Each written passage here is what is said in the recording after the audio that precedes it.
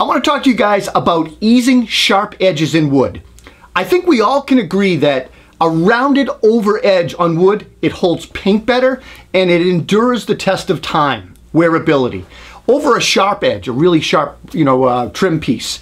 To prove that point, just think about any doorway you have in your house where you've dragged the vacuum hose or the vacuum and it's banged the bottom edge of that door trim. It gets beat up and the paint gets chipped. It's ugly.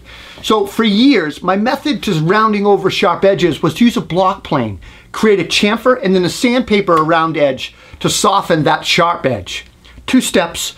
The issue, not only was it 2 steps, but the issue was that the hand plane was really added weight. The planes I have, they're several pounds. They're heavy. These days, I use a 1/8 inch radius plane to round over my edges. So what I want to tell you about the radius plane, and I want you to consider it as an option, it weighs less than 1/2 pound. It stores flat in your tool belt, and it's easy to use. You set it up once, and you're once and done.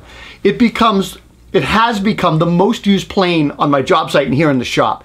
It gives a consistent, clean 1/8 inch radius. It also can be used on wood, but not only wood, but plastics like PVC. Plastic is the worst. Anyone who's worked with PVC plastic trim, exterior trim, knows the sharp edges will cut you if you slide your hand on it the wrong way. So the radius plane will eliminate that sharp edge. Best of all, it's faster than any other of the rounding methods that we always used all these years. I hope this tip helps, guys. Have a great weekend.